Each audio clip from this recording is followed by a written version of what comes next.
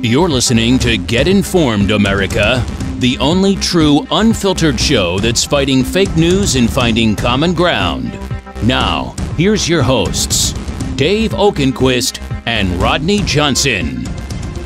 Hello and welcome to Get Informed, America, the show that breaks through the mainstream media box to bring you real smart news. Hi, I'm Dave Oakenquist from Informed American. Joining me is the smartest person I know and the ever punctual, the always courteous, the editor of Informed American, Mr. Rodney Johnson. Rodney, how are you today?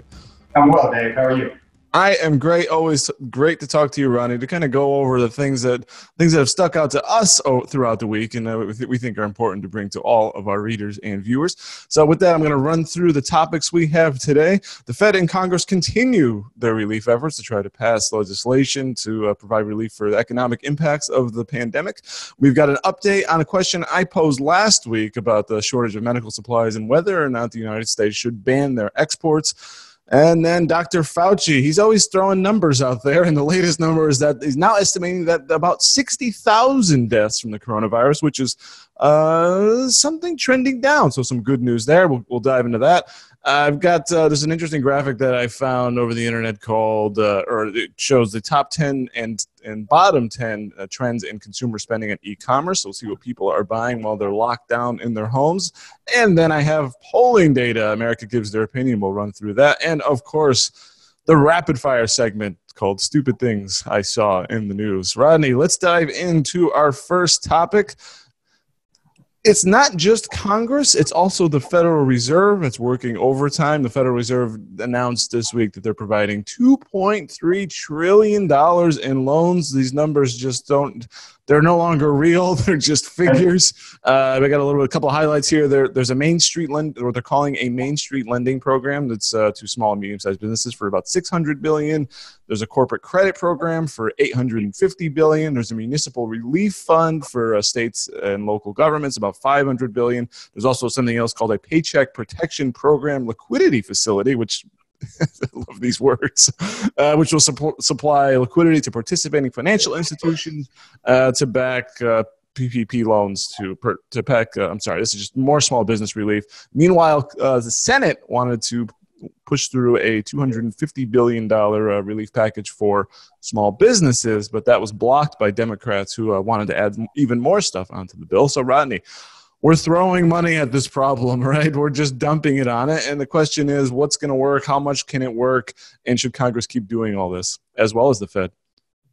Well, Congress created the problem, right? We've started this, I don't say Congress, the federal government started this whole thing of this reaction to the virus and the pandemic. And as we talked about last week and have before, and I know we'll talk about later on, You look at what we're doing, and this is economic suicide. And we're going to be asking good questions about whether or not this was worth it down the road.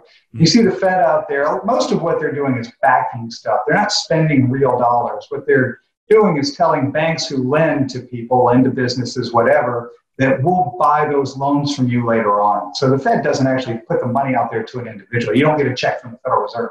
Right. But what they're trying to do is keep the plumbing going. But it can't, right? At some point, the person who has the restaurant, who leases the space from a landlord, who has a loan with a bank, somebody along the way is going to be missing money, someone. And so eventually that's going to fall. And the question is, well, who takes the pain? And, you can look at it small and you look at it large. Do you take the pain because you keep paying for the gym membership even though the gym isn't open? Or do you say, well, I'm not going to pay, the gym can't pay, the gym's landlord can't pay, the landlord can't pay the building owner can't pay the larger bank, and eventually it comes to, well, they just go get money from the federal government. Either way, that means we all pay.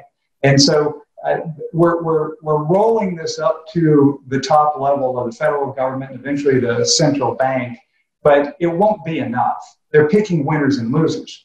And so that's going to be the fight down the road. And the best way to see this is their backing of cities and states. Mm-hmm. They say that they're going to offer relief, almost $150 billion, $200 billion to states and large cities and counties. That's important. If your city or county has less than, I think, 500,000 people, you don't get anything. But guess what? You still have to supply essential services. You have to supply water, sewer, right, police, fire, health officials, all this stuff. And these cities are saying, we have no tax receipts. You're not allowing anybody to buy anything. And so it's going to be economic devastation. And we're going to have to look back at this and say, is that really what we intended to do? Or have we created a long, slow death for tens of millions of people, in exchange for what we've gotten? Yeah, long-term consequences, absolutely. Quick question, Rodney, before we move on. Now, the Fed is at least, regardless of what you think of these numbers and what it's planning to doing, it's at least fulfilling that role of being a lender of last resort, right? Because I've seen reports that despite the legislation passed by Congress, that $2.2 trillion bill, that would ostensibly make loans for small businesses. A lot of banks are not. I was seeing reports that banks were not willing to write a lot of these loans for the businesses in need. Maybe looking at, the business isn't functioning now, and there's no clear path for you paying me back. So at least maybe this would give more, at least push that a little bit through so for businesses to get that relief that they need. If banks aren't willing to do it, that's a fantasy. Because the lender of last resort is supposed to be, I as a bank have a loan out to a car dealership who's selling cars, but nobody wants to buy that loan from me, even though the car dealership is still selling cars and paying on his loan. Everybody's conserving cash for whatever reason. This goes back to the bank panic of 1908. Nobody wants to buy that loan from me, so me as a bank, I can't replenish my own cash. That's where the Fed's supposed to step in and buy that loan that is functioning and in good standing. What we're talking about now is the Fed going out and funding many businesses that have no idea if they're going to exist 3 weeks from now or 3 months from now. You can't call that lender of last resort to good collateral, which is what it's supposed to be. Mm-hmm. And so this is fictional collateral based on the hope that cash flow comes back. Now, for many businesses, it will. Clearly, many businesses, it will. But many businesses, it won't. And so we are going to be putting money out the door that will not be repaid, which is why private banks said, we're not lending anymore because we don't know who's going to win and who's going to lose. And so the Federal Reserve came along and said, well, we'll just back them all. And what this became and is guaranteed profits for the banks. This is all about saving the banks. And so if you want to see who's going to be standing in 6 months, no question asked, Goldman Sachs, Citi, Bank of America, Wells Fargo, JP Morgan, those are the guys that are going to be around because the Fed wants them to be. Yeah, Rodney, we got to move on here.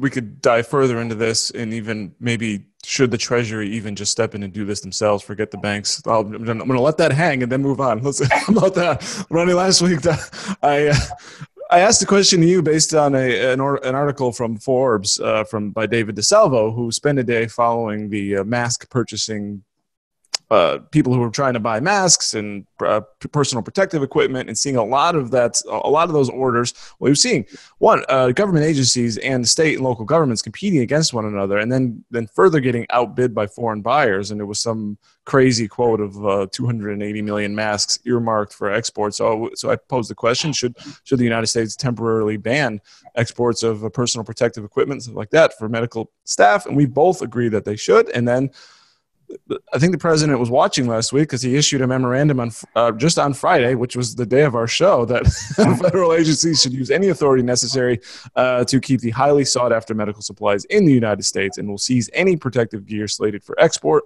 until it determines whether or not that gear is needed domestically. And the president, by the way, this story is also on Informed American, put up there by Rodney. And the president, I don't know if you noticed, it was either Friday or Saturday, was sparring with 3M, getting into a war of words. What do you think about this move by the president? I'm assuming you support this. I do, and I just want to give him a shout out if he's watching the show, obviously. But you know what? You take care of at home first, then you do your best to provide whatever aid you can to others, because if you don't survive, then you can't provide anything to anyone. And this just got worse because the CDC and others are now saying, hey, everyone should wear a mask in public. Well, you just told, 325 million Americans, but 240 million adults, when you go outside, you need a mask. Well, if you go outside once a day, that's 240 million masks a day. Yep. If you're only going out, once a week, you're still adding 240 million a week. So this is a big deal because we're going to run out of masks very, very soon. Now, I know the difference between the N95 masks that block 95% of particulates versus the facial coverings, which can just be cotton. And so it's not as if all the medical gear is going to be taken up by the private sector. What it means is there's going to be a huge move for people to do anything to cover their face. And so supplies are going to be short. Absolutely. And speaking of that, Rodney, we've had this discussion internally about masks, and I will be producing a how-to video to make a variety of different masks you can do home at your own home using just a few amount of materials at different levels of protection, even an N95 equivalent, Rodney, that you can make yourself if you can't get a hold of it. Wow. Yeah. I will tell you. So there's a very interesting story in the paper today, and I believe I can't remember which paper it was because I read too much of it. But the Amish have jumped into the fray for, I believe, the Cleveland Clinic. And as you might expect, the clinic gave the Amish a mask to use as a sample of how it should be made to match hospital specs. And it took very little time for the Amish to say, well, we don't have a lot of material. There's a better way to do this. And so they developed a more efficient use of material for the mask and have been producing them. And I think they're running about 10,000 a day now, which I find to be fabulous. Oh, excellent. Yeah, very industrious folks. So that is good on them. All right, Ronnie, let's move on to Dr. Fauci estimates that there will just be just over 60,000 deaths. And this stretches out to August 4th. This is a downgrade from the 100,000 that was the recent projection and way below that 2.2 million that he floated at the end of last month. That was unofficial, but one that scared the bejesus out of everybody. On informedamerica.com, Ronnie, you put up a story called COVID-19 hasn't significantly increased U.S. or global deaths. Numbers could be inflated. And there you note that nearly 3 million people die in the U.S. per year. And we're at just about 15,000 for COVID-19. And that's just 0.5% of the annual total. And even if we got to that 100,000 number, that would just be near 3% of the total. So, Rodney, question for you is, how do we put this in perspective? It's not 0.5%. It's 0.5%. And so you're missing a decimal in there. I mean, 1,500 out of 3 million, you got to go to 300,000 to 10 and 30,000 for 1% and 3,000 for 0.1%.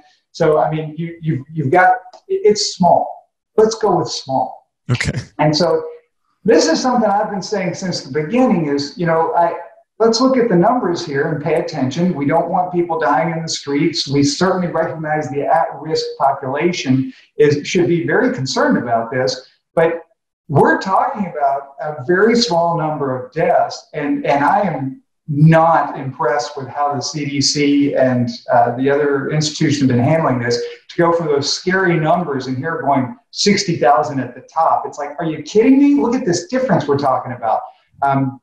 But there's a couple of things to recognize in here. We don't, as we said, I believe last week, we don't take the speed limit from 70 on the interstate down to 30 just because we know it's going to save X number of lives. But we do know that it would save X number of lives. And so we have that one, efficiency to talk about here. The other side is the CDC has instructed people who are certifying deaths in hospitals that if it's a patient that is positive for COVID-19, they have to list COVID-19 as the cause of death, even though it could have been something else. Yeah, heart attack or who knows, right? Right. And by the way, if COVID-19 is suspected, they have to mark it as COVID-19. Now think about that for a minute. Somebody comes in exhibiting flu symptoms, they pass of a heart attack within hours of getting there. You haven't tested them for the flu or CDC or COVID-19. Maybe you got a sample, but you don't have the results back. You're going to mark this person as dying from COVID-19 when the flu has already killed 25, 30,000 people this year and expected to kill 30,000 more. And so I'm struggling because the numbers aren't clear, and yet we're being beat on with this scare tactic. And here we are telling people to commit an economic suicide over it. And so it's concerning. We're going to have to look back on this with a very clear eye and ask, is this what we really intended to do to ourselves?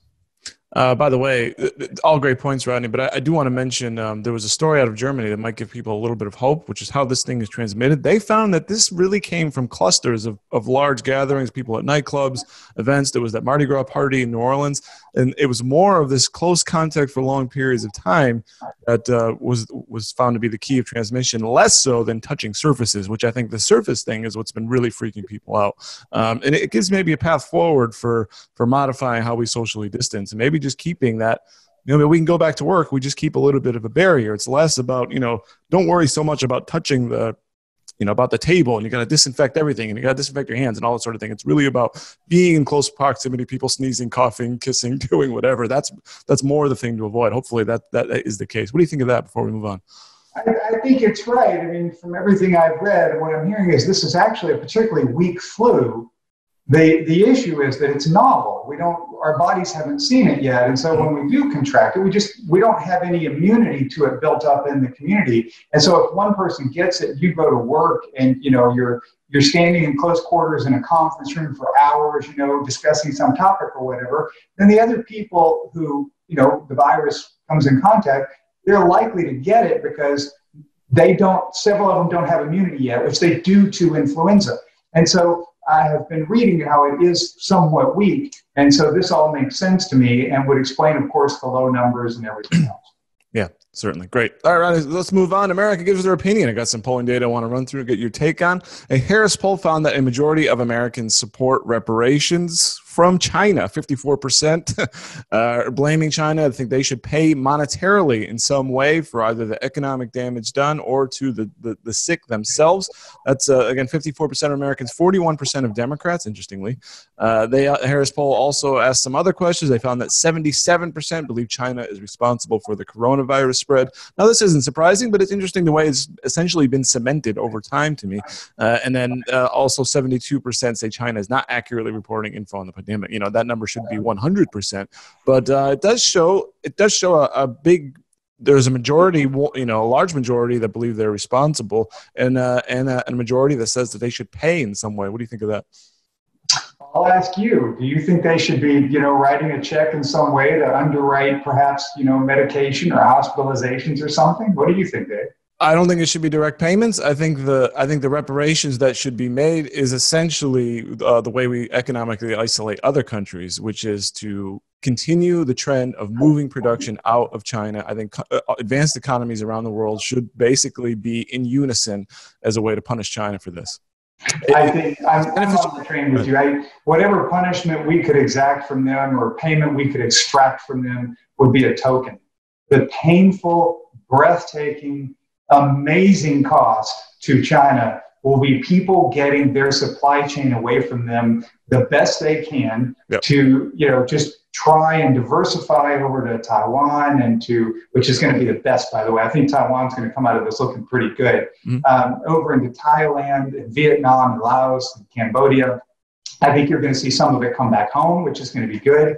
And this whole One Belt Road Initiative thing that's going to be a struggle. Because the emerging nations where China went and said, hey, we'll loan you $50 billion so that you can build a superhighway. Now those little countries are saying, hey, we can't pay back that $50 billion.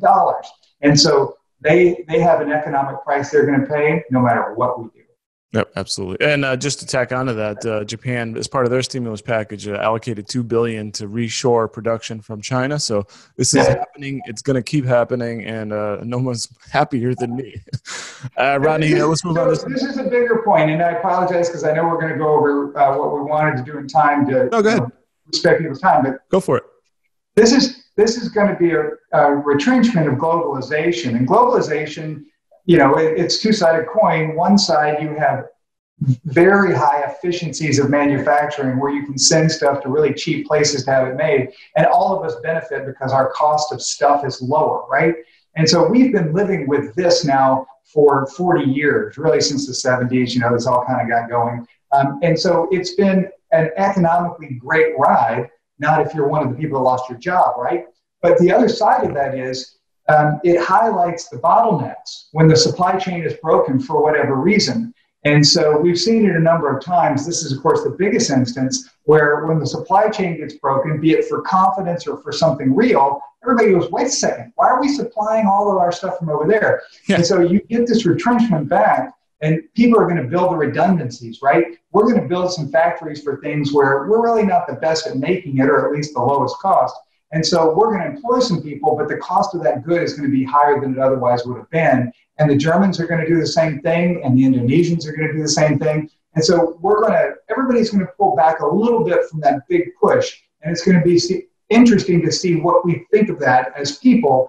And it's the thing we've always asked: how much of your paycheck are you willing to trade to make sure that the supply is, more steady or local or whatever you want to call it? And we're going to do that. Yeah, and that argument is, and I do appreciate that exposition, Rodney. The time is yours. We can be here as long as you want, especially when we're dealing when you're talking about such important stuff like that. And yeah, that cost, because you don't the question in a sense is a little unfair in a sense, because you're asking, what do you want to pay now? But you're maybe not telling them what they're saving later, which is maybe when there's a global pandemic, you can ramp up quickly and not have these large gaps in the system. And how does that cost feel now? Would it have been worth paying an extra 5%? And it never happens, right? Yeah. I mean, this pandemic didn't have to happen. I mean, if the virus hadn't transferred from an animal to a person in Wuhan, back in whenever it happened, if it didn't happen, or for many years nothing happened, and so it's the cost of that insurance. Yeah. What is that insurance worth? Think of it as an insurance policy. I think that's a better way to frame it. Absolutely. A little bit of cost now to save you some pain later. All because we wanted some coat hangers to be 5 cents cheaper or something. Well, you wanted your electronics that you're using right this call to be cheaper, and the clothes you're wearing to be cheaper, and the goods hanging behind you on the wall to be cheaper. So. Oh, I handmade those. None of it came from China. The paper, the prints, everything. Yeah. Rodney, the interesting thing, we got news this week that Bernie Sanders has dropped out of the race, which ostensibly would clear the path for Joe Biden. But there are persistent rumors about New York Governor Cuomo, and a Rasmussen poll found them both tied at 38% for the lead, who they would prefer as the Democrat nominee. What do you make of these developments? And is Cuomo going to sneak in here and take the nomination? Absolutely not. It's a fun thing to speculate on. Yeah. We're talking about what's going on with the delegates that Biden has won. Cuomo is not on any ballot anywhere in the nation, so he will not get delegates. It would require essentially a revolution at the Democratic National Convention to cast delegates for a delegate votes for a write-in candidate. That will not happen, certainly not in the numbers necessary. It's probably more interesting to talk about what Bernie's done here, which is not really drop out. He's suspended, staying on the ballot and speaking in Joe's ear. And there was news out this morning that Joe Biden, of course, clarified 2 new positions yesterday: Medicare for people 60 to 65, and forgive student loans for middle and low income people. And so these are straight out of Bernie's playbook. Certainly. Yeah, I was gonna mention those 2 as well. So he's certainly moving to the left. I'm not with you there. I think the Democrat establishment knows that Joe Biden is brain dead and is looking for an escape hatch. So that's my. He has been their chosen candidate from the get-go, and so he's the one that they believe can bring in moderates. And they don't know what would happen if you vetted Cuomo across the country. Does America really want another New Yorker in the race? Yeah, that's a good question, and I don't know that he's ever. How does he test, and does he have? I mean, he's despite being a governor of one of our biggest states. I don't know that people even know all that much about him, or if he has some big negatives out there that haven't been talked about yet. So very good point there. Ronnie, I want to quickly run through these top 10 e-commerce. What's growing, what's fading, and it's some of the stuff I'm going to run through these. The number 1 people are buying the most are disposable gloves. Makes sense. Number 2, this one is the one that stands out to me, is bread machines. I don't get this. 3 would be cough medicine. That makes sense. Soups, and then you get packaged foods, fruit cups, barbells. People are buying weights because they can't go to the gym. That makes a lot of sense. And I wonder if we'll be looking for a sale for barbells over maybe in 6 months. There's going to be a barbell garage sale. Yeah. People are buying milk and cream online, which I thought was bizarre. I don't get that. And dishwashing supplies. So what stands out to you? Is it bread machines for you as well? It is bread machines because making bread is it's not a terribly hard process, but it's a bit of a long process, and it doesn't taste like what you get from the store. I happen to be a fan. My wife made bread for years. I gained a little weight during those years. And so I wish those years would come back, but I think the bread machine has long since hit the garage sale bin. So not going to happen in my house. Isn't that it's a sad life of the bread machine, isn't it, Rodney? There's so much promise, so many ideas, and ultimately is rejected and sent to the. It's just like the fruit dehydrator, which was around for years and was actually great. The problem is we ate so much of it. And then, of course, the pasta making machine, which was never great and only saw a couple of uses. Yeah, don't be duped by the bread machine craze, people out there. You're going to regret it. All right, Rodney, let's move on to stupid things I saw on the internet. Two stories here, both from informedamerica.com that you all can check out. Pennsylvania shuts down state liquor stores so residents drive out of state, causing chaos. This is just crazy. If there's one thing we all need is alcohol in this crisis, Rodney, and also from informedamerica.com as well. Paddleboarder arrested for not social distancing while alone in the ocean. Let's first of all, what do you think? What is the state liquor store nonsense? They shut it down, and then you got to drive out of Pennsylvania if you want some beer or something. That's nuts. Well, it's the same old thing, right? When you find something that people are going to do and then you try to shut it down, what happens is people then find a different way to do it that you didn't expect and causes other problems. Big surprise. We have that issue right now. I live near Houston, Texas, and so they're shutting down the parks because they think that people will gather in parks for Easter. And so, of course, what's going to happen is people are still going to gather. They're just going to gather in different locations that can't be policed in any way.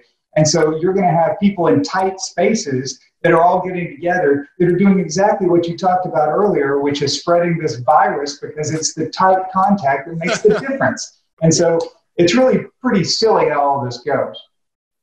Crazy. I've got three items that I always like mocking the mainstream media, and I hope you all enjoy this too. So I've got three quotes from Twitter here. This is basically in response to that Dr. Fauci press conference we were talking about this idea that now we may be under that 100,000 deaths, maybe looking at just over 60,000 deaths, which is a significant improvement. MSNBC host Christopher Hayes had a very different take on this. He says, this is a tweet of his, the most cynical interpretation of all this, the one I can't quite bring myself to accept, is that they rolled out the model showing 100,000 deaths after they knew it would be less, then so that they could go and anchor everyone to that number and take a victory lap when only tens of thousands have died. Was this a cynical ploy to overestimate so Trump can claim victory while celebrating 60,000 deaths, Rodney? Is that the right read? That's silly, right? I mean, you take good news and spin it into bad news. What a life. Crazy. Well, that's the life of an MSNBC host, Rodney. And then we have quote-unquote conservative blogger Jennifer Rubin, who works for the Washington Post, retweets a Post story saying, if Biden is serious about winning, he needs to accuse Trump of willingness to kill people. Would that be a good campaign strategy for Joe Biden, Rodney? I think that one might fall on its face. The only person who seems to be able to get away with that is Nancy Pelosi, and that's because she's fairly safe in her district. So I don't think it's a good national campaign strategy. Probably not. Last one here from Bloomberg Economics, a story here. Hold the outrage. Wet markets are a healthy alternative to supermarkets, referring to the Chinese reopening their wet markets, and that's a good thing. We're looking for scorched bats, chopped up snakes, dogs in kennels, cats, pangolins, which is strange. Do you think wet markets are we showing anti-Chinese bias that we should really embrace the wet market here in the United States? Well, let's just go open them, down the street here, right? Let's see what happens when, you start selling wild and domesticated animals for food that are still alive to be butchered on site. It strikes me as very difficult for that to be sanitary. So I'm not a fan. Well, that's farm fresh, Rodney. It is. It's very, I don't know that it's farm fresh, but it's darn fresh. We'll go with that. Even excluding these exotic and disgusting practices, even if it was just pork or chicken, I mean, it's out there. with flies and stuff like that. I mean, you got to have it in a meat case, keeping it refrigerated. I mean, that's just number one, right? Well, you never really want to know how the sausage is made. No. Having been to meat processing plants and pork plants and certainly chicken houses, which are among the worst, there's some parts of the process that don't seem particularly clean, but it starts with how the animals are fed and cared for and tested for disease long before they're ever slaughtered, which you don't get when you're bringing these wild animals in. So it's not like they're testing them. And so we don't have to look at the process at the point of, slaughter and then, butcher. We can look before that and say, this is a really bad idea. Absolutely. Rodney, thank you so much for joining me this week. I hope you all enjoyed this show. I want you all to become an informed American by subscribing to this channel. Let's create a conversation. Let us know what you thought about all these topics by commenting below. Tell us what you think. If you enjoyed the show, we'd love it if you hit the like button. If you're listening to us on a podcast platform, we'd appreciate a rating and a review, particularly on iTunes. Also, do not forget, check out informedamerica.com for real smart news. Rodney, we're not going to be talking for a week. So what are you going to have your eye on in the coming days that we might hit on for next week's show? I'm really watching what happens in the markets. I'm watching the economy. I think we're going to get some interesting numbers and stories from people who say, look, I've applied for all of these bailout dollars and I haven't received any. And so it's going to be interesting to see how quickly the money can flow and what can happen to businesses when they start running out of cash. The Multifamily Housing Association, I can't remember the name, I think it's council, reported that 31% of renters in apartments did not make a single penny payment towards their rent on April 1. 31%, and that number is certain to grow as we get closer to May. Yeah, that is a gigantic number, so we'll keep an eye on all of that. Again, thank you all for watching. For Rodney, I am Dave, telling you to get informed, America. You've been listening to Get Informed, America, brought to you by the Informed American Radio Network. Please like and subscribe today in order to get new exclusive weekly episodes. Any questions, thoughts, or comments can be sent directly to info@informedamerican.com. And don't forget to visit informedamerican.com to keep up with real, smart news. Until next time, fight fake news and find common ground.